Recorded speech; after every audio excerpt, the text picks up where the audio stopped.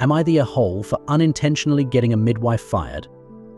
Throw away for anonymity. This also happened a few months ago, but I've recently been told I took things too far. I'm active duty military.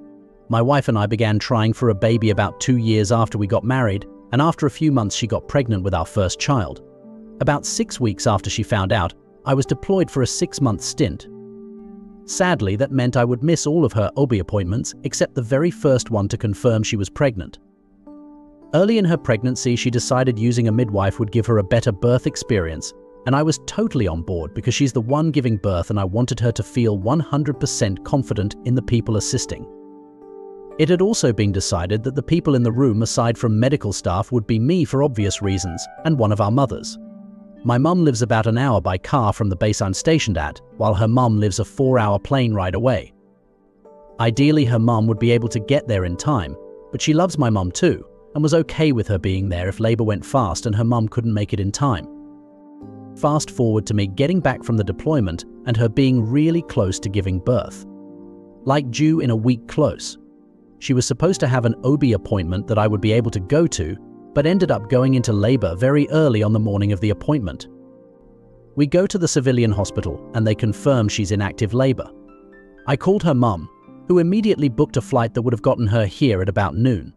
Then my mum, who came to the hospital a few hours later. A while later, the midwife comes in to see my wife and was rude from the start. My wife told her I was back from deployment and she calmed down a little, but was still clearly not happy I was in the room. Especially once I started cracking jokes to try to distract my wife from the pain of the contractions. Then the midwife glared at me and told me to take this seriously and have respect for my wife while she's in pain. I thought her hostility was weird, but was more focused on my wife and doing all I could to support her. As it got closer to noon, my wife was almost 9 centimeters dilated, and so I decided not to go pick up her mum from the airport and had her take a cab instead, so I wouldn't have to leave for over an hour to drive to the airport. When her mum did get to the hospital, I left the LD floor briefly to go downstairs and pay the cab driver so her mum wouldn't need to.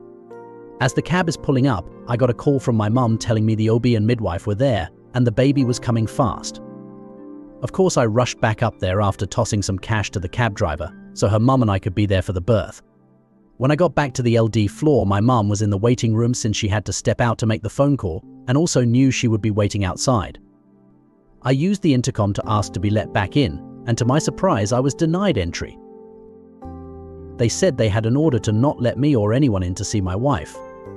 That was really confusing, so I asked why and was just told I wouldn't be let in and not to tie them up on the intercom or security would be called.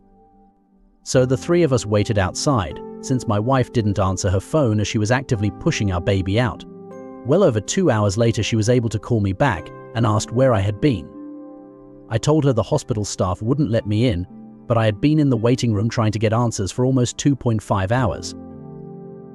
Long story short, it was the midwife who told the desk staff that I wasn't to be let back in. She lied and said my wife had reported I was abusive and she didn't want me there. So not only did my poor wife have to give birth alone, and without me or her mum there for support, I missed the birth of my daughter.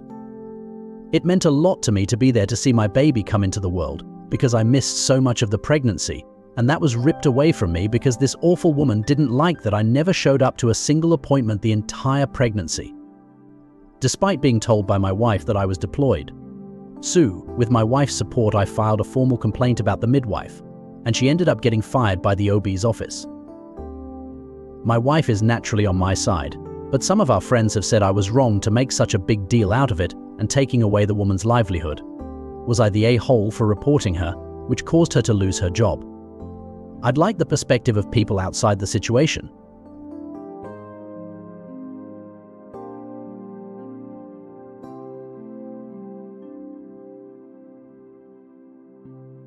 Am I the a-hole for leaving my wife because she wants to be a foster parent for her nephew?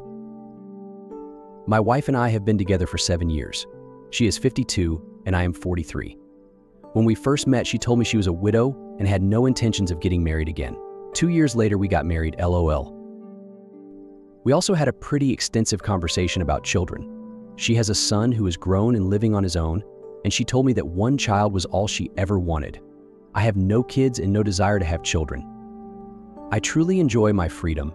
My wife and I travel several times a year, and I love just not having that responsibility of taking care of a child. I'm an uncle to 8 kids that's enough for me. I can always pick them up and drop them right back off when it's time. We had multiple conversations about this early in our relationship, so I thought the matter was settled. My wife's niece is 20 and has 4 kids with another on the way, all different fathers. The last 2 are twins. She is basically a deadbeat mom. The kids live with their grandmother, my wife's sister. As you can imagine, 4 kids is a lot to deal with. So apparently my wife and her sister hatched a plan to have my wife take one of the children. So not only has she changed her mind on the kid thing, she is taking one of the twins, splitting them up. Even if I was okay adopting fostering a kid, I think splitting up twins is crazy. Even the DHS worker didn't like this idea. However, the 2 older boys, 5 and 3, are too attached to where they are now. So it's easier to deal with the twins as they are only 10 months old. I told my wife I was strongly against this. Having a kid will completely change our lifestyle, and I didn't sign up for this. Also, we live in an upper middle class neighborhood while the sister lives in one of the worst areas of the city. It's really messed up that one twin would have a privileged life while the other twin will grow up with very little resources. Also, where the hell is the kid going to sleep?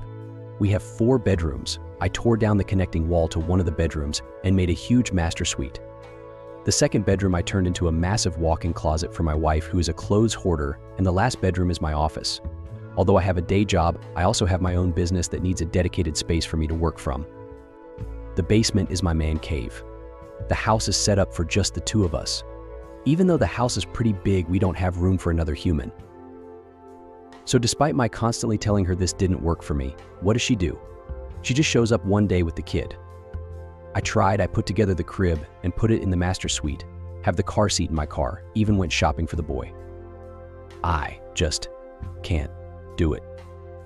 Last weekend, I wanted to go to the Virgin Islands just to get away. She can't go because DHS has the kids set up for some therapy appointment. So I say, okay, let's go to the shore before summer is over. She can't because she planned on taking the kid to see his brothers. I'm just done. I took my go bag to work with me and am planning on staying at an extended suites hotel. I understand she doesn't want the child in the system because it's too much of a burden on her sister. But I didn't make that baby, and I don't want to take care of any kids at all. Am I the asshole?